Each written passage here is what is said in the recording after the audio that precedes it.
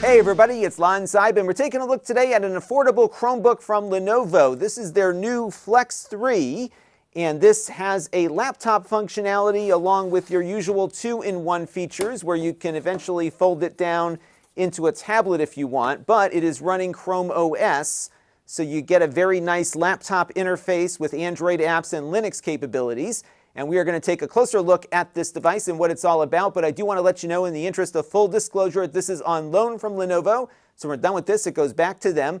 All the opinions you're about to hear are my own. No one is paying for this review, nor has anyone reviewed or approved what you're about to see before it was uploaded. So let's get into it now and see what this Chromebook is all about. Now, the price point on this is really targeting the tablet market. It starts at around $349, but you might find it for less depending on where you're looking.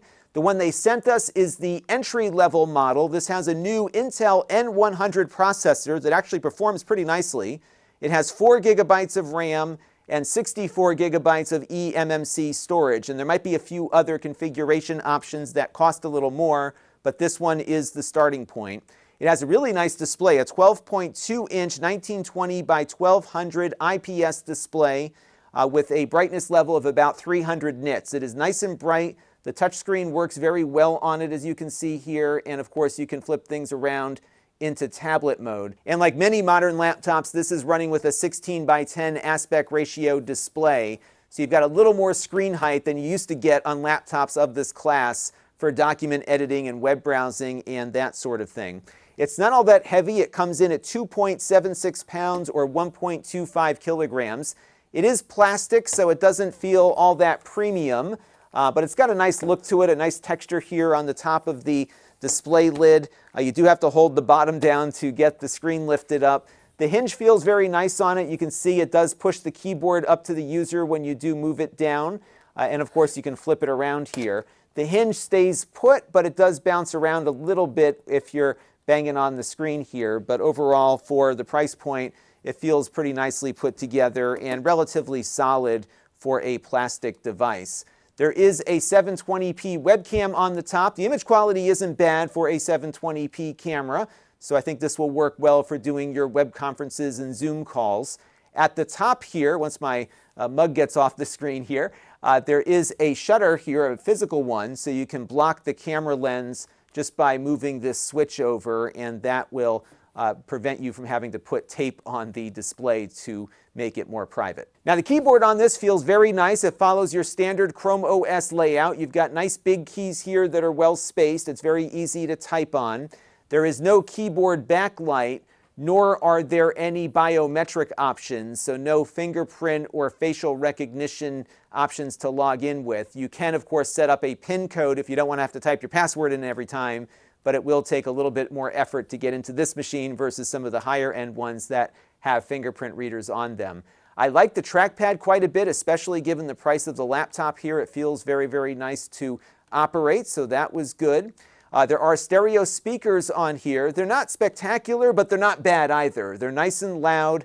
Certainly for music, you'll probably want to connect up some headphones, but for doing calls and podcasts and stuff, I think it's going to be fine for that activity. Now, there's a good port selection on this device. The charging port is USB Type-C, but this is a full-service Gen 2 USB-C port that can support display output at up to 4K at 60 Hertz, along with 10 gigabit per second USB-C data devices.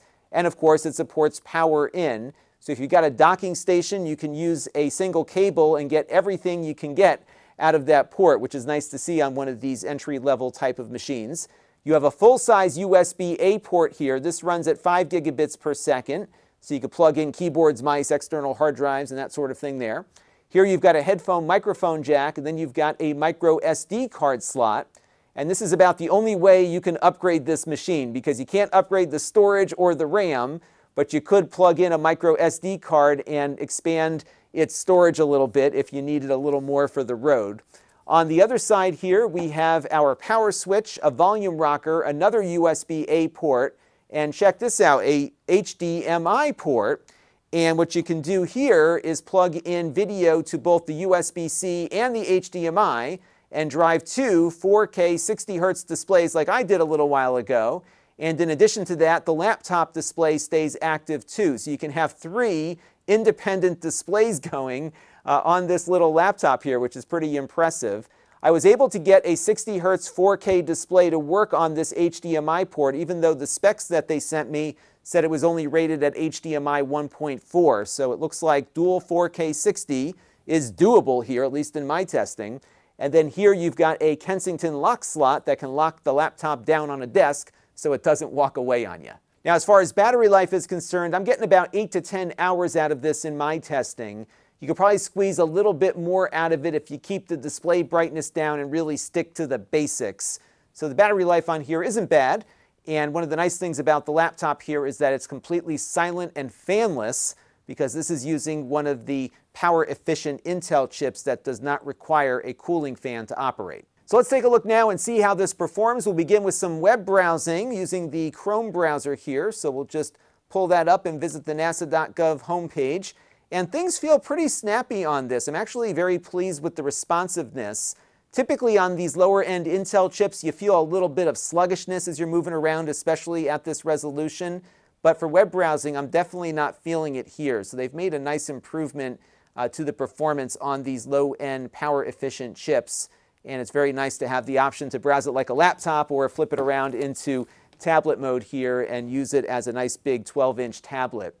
The one downside of this machine is that they don't have a pen for it. So it would probably support a capacitive pen, but there's not a specific tablet pen that you might want to use for artwork or something with this. So that's the only thing I see lacking here, but beyond that, it's a very nice web browsing experience. A little bit earlier, we pulled up my YouTube channel and watched a 1080p 60 frames per second video. It was able to play back that video just fine with no drop frames, so I think if you're watching media on this, all should be good. And on the BrowserBench.org speedometer benchmark test, we got a score of 120, so that is a pretty good score, all things considered, for a fanless low-end Intel processor, and that certainly bests the MediaTek Companio chips that we're starting to see on some other lower-cost Chromebooks. So all in, at least from the web browsing side of things, the performance here is very good. Now you can run Android apps on Chromebooks, and of course this device supports that feature as well.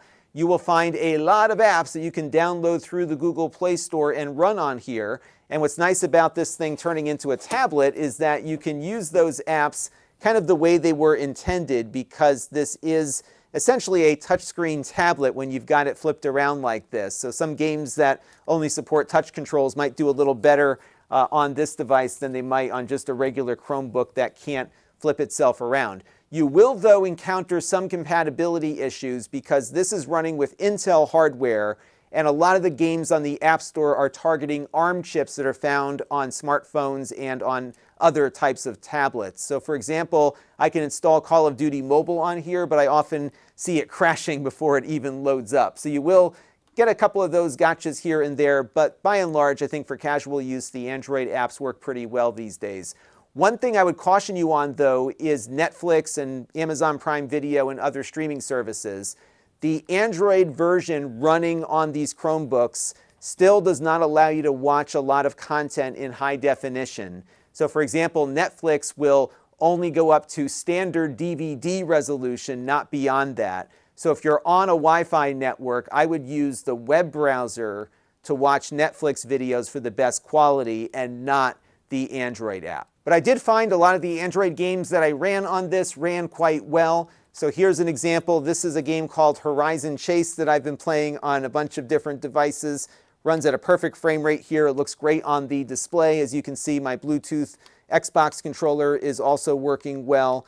So I think you'll find a lot of Android apps that look and play great on this device. And I also tried out some game streaming. It does have a Wi-Fi 6 radio built in. I connected up to the Xbox cloud gaming service a little bit earlier, and as you can see here, it looks and plays great. I didn't see any lag or anything interrupting my connection here, so the machine is very capable when it comes to running casual Android games, but also streaming more advanced games from a gaming computer in your home or through one of these cloud services. And on the Android version of the 3D Mark Wildlife Benchmark test, we got a score of 2,259, which is a surprisingly good score. That puts this in line with one of the lower-end i5 chips from a couple of years ago, yet this is completely silent and fanless. And I also installed an emulator on here. This is the Dolphin emulator. And we were getting pretty much 30 frames per second here, which for this game is the standard frame rate that it runs at. I don't think you're going to be doing a lot of high-end emulation here, but things like the Dreamcast, many GameCube games like this one, and of course a lot of stuff from the 8 and 16-bit era are going to run very nicely on this hardware. So I think you've got a nicely performing machine here, even though it doesn't have all that much storage and all that much RAM to use. So I think as good as this laptop performs, it would probably perform even better with 8 gigabytes of RAM, which would allow it to run in a dual channel memory configuration. So I'm really impressed with what Intel has done here with this next generation of low-end chip. We're seeing some spectacular performance here for a low-end computer. Now, another trick that Chromebooks have up their sleeve is Linux compatibility. So you can jump into the terminal here and run your command line apps, like my favorite text editor here called Nano, but I can also run graphical applications like LibreOffice. And what's nice about this is that I am actually running this on the Chromebook natively. So I am not putting anything in the cloud here. I can work on a spreadsheet or a word processing document on the computer itself. And there is a ton of open source software available that you can relatively easily install on here and run alongside your Chrome OS browser and the Android apps.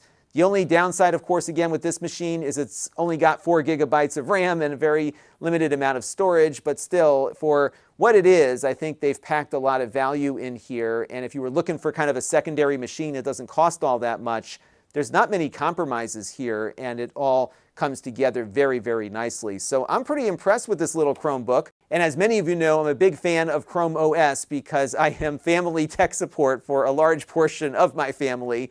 And I found these to be very low maintenance devices that do a pretty good job keeping themselves up to date. And on the topic of keeping themselves up to date, all Chromebooks come with an expiration date for when they no longer get updates. The date on this one is June of 2031, 8 years from the time that I'm shooting this video. When you hit that date, the computer will still work, but it won't get any further updates to its operating system, and that includes security updates. And that date is locked in stone. So if you were to buy one of these secondhand 5 years from now, you'll have 3 years left before you hit the date. So just be aware of that date for this computer. But overall, a great Chromebook here and one that I would recommend. That's going to do it for now. Until next time, this is Lon.TV. Thanks for watching. This channel is brought to you by the Lon.TV supporters, including gold level supporters Brian Parker, Chris Allegretta, Hot Sauce and Video Games, Logic KGR, Tom Albrecht, and Amda Brown. If you want to help the channel, you can by contributing as little as $1 a month.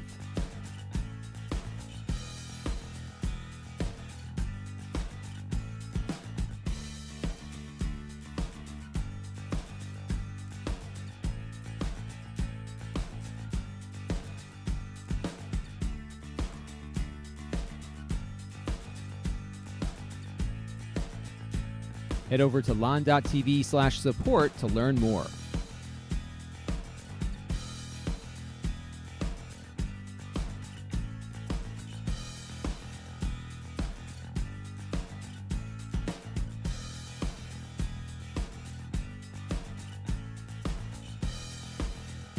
And don't forget to subscribe. Visit lon.tv/s.